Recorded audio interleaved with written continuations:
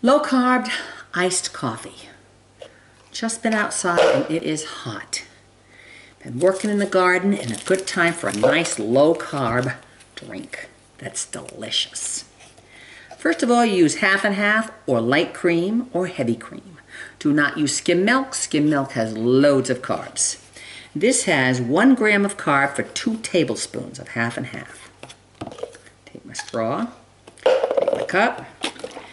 This is leftover coffee. It's not Dole juice. It's not Dole. This is, whoops.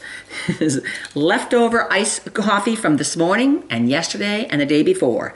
Every time there's coffee left, we put it in a jar in the refrigerator so we have nice cold coffee. And this is Berkeley and Jensen, but it's the same thing as Splenda. No carbs, no calories, nothing. So, first of all, put 2 of these in here. In my thing.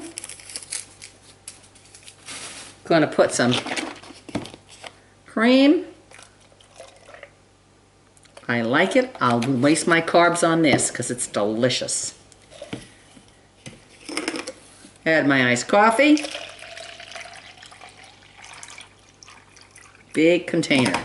Lasts a long time. Absolutely delicious.